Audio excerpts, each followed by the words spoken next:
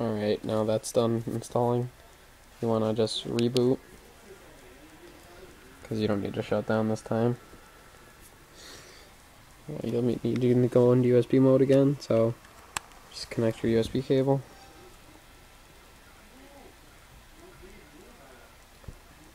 I already had a Xbox theme installed, so once I went back to my custom firmware, it became that. So that is why it looks like that.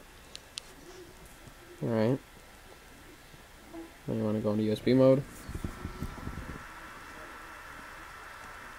Open that, go to PSP, game, and copy 5.50 Prometheus into there.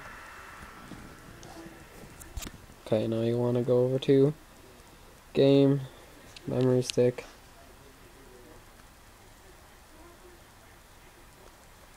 and 5.50 Prometheus. You want to install that.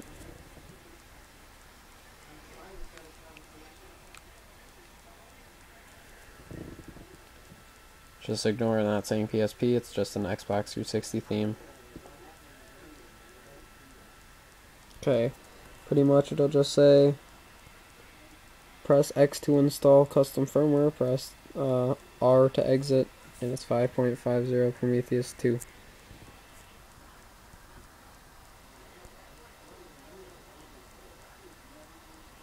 Okay, well, we'll press X to install.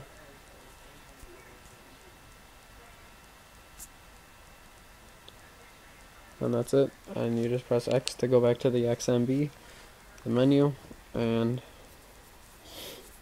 that's all. It's done. It's fully hacked. Mine already has a custom theme on it. I'll even launch a game if you like.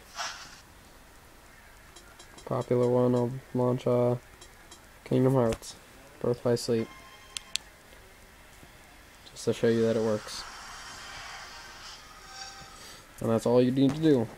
You look up another video on how to make a Pandora battery. If mine wasn't all taped together and broken and stuff, I could show you which pin to pull and stuff like that. Alright, see, the game boots up fine.